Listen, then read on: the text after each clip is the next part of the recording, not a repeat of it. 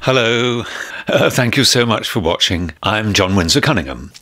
This video is about why I think it's a really bad idea for American actors to go to a drama school in England.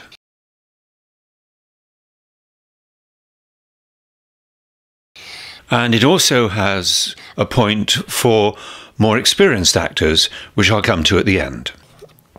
Now, of course, there are some wonderful drama schools in England, and there are some exceptions, stories of people who've come from America to England and been very successful as a result, but I think it's a really, really bad idea, and this is why. If you go to a drama school in England, you bond with the 20 other people in the class. You bond with them closely.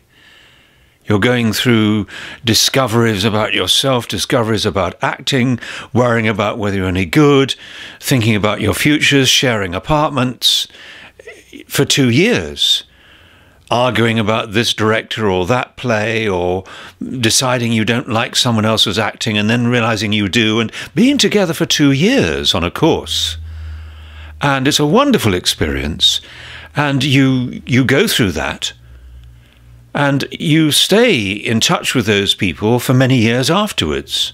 And while you're in London at this drama school, if you've gone there from America, you'll be finding out about, at the same time, about which are the best agents, where the theatres are, which are the casting directors on television and film companies that are most approachable. And then you come back to America and you don't know about how things work here. You don't have contacts that you can phone up and ask about what they think of this agent or that photographer or this casting director. You know about London, and you're trying to work here. And it's really a terrible mistake.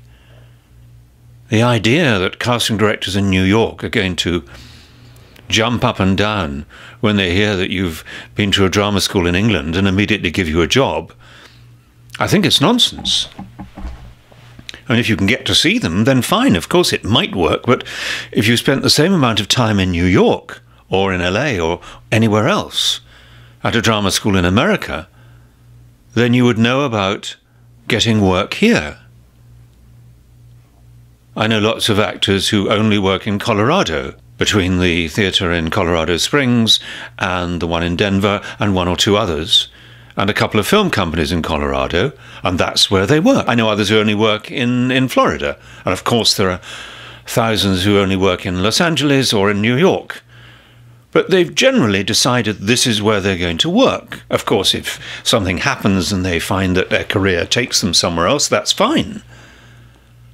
But they know about, if you're going to work in Florida, if that's where you want to be, then you choose the best town to work in, to live in. You find out where the agents and casting directors are, where the main companies are. And the idea of coming back from London after 2 years training and knowing about the directors there seems to me to be a terrible waste of time and money. You could have spent the money on having the best photographs in the world here. And when you're in London anyway, what are you going to be working on? You're going to be working on plays by Shakespeare and Oscar Wilde and British plays, which might be of a little use, but will you be working on them in the way that Americans want to, and need to, and are used to doing? Will you know what American directors want you to know about them? And if you work on American plays in London, will you work on them in a way that works for America? You'll be working on them in a British way. It just doesn't make any sense to me.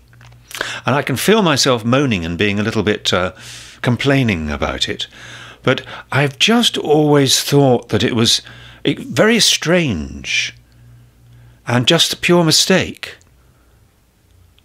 when actors got worked up about the idea of going to London and somehow managed the cost of going there and going to a drama school there, and then found at the end of a couple of years when they came back to America that they didn't know what they would have known if they'd stayed here. So I think American actors should do everything they can do to get into a drama school here. And the last thought I'd say on this is that when you go to a drama school, you make a few friends. You make a few special friends. The chances are you're going to make one friend that will be with you for the rest of your life, if you're still in London. And they'll be there to swap ideas and complaints and concerns and worries and hopes with. But if you're back in America, yes, they can still be your friend. But you want to bond with people here. I have a couple of, because I work in New York, or mainly from New York, I have a couple of friends in New York, mercifully, although I've done most of my career in England, who I can turn to in New York, who know about the business in New York. And my God, am I grateful. And the dear, dear, wonderful, lovely friends I have in London, yes, I'm still friends with them, but can I ask them about this theatre company in the Lower East Side of Manhattan, or that director, the Guthrie, or this film company that's moved to New York? No, of course I can't. They don't know anything about it. So anyway, you've got the point. I think it's got to be a decision that you think very, very carefully about, and don't get lost in the idea of it being exciting just to be a tourist in London. Okay? Thank you for watching. Bye-bye.